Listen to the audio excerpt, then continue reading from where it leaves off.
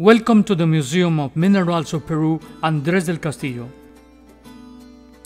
The Museum of Crystallized Minerals of Peru is created in memory of Andrés del Castillo Rey as a tribute from his father, engineer Guido del Castillo, so that his son is remembered in a space that combines science, art, and history.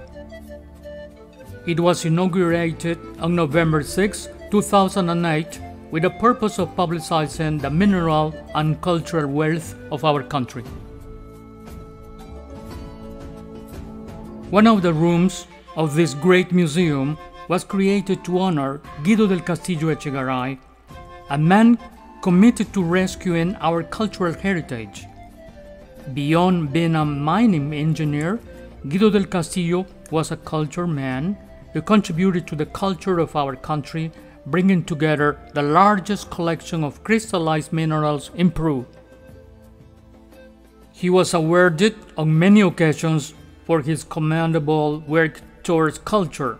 Among those recognitions, he was awarded the Order President Manuel Pardo Lavalle Medal for his contributions and for strengthening the UNI educational system, his alma mater. We can also appreciate his personal objects, his literary works, where he presents a tribute to Peru in the field of mineralogy, a little-known science in our country that's recognized in the world for the extraordinary beauty of its crystallized minerals.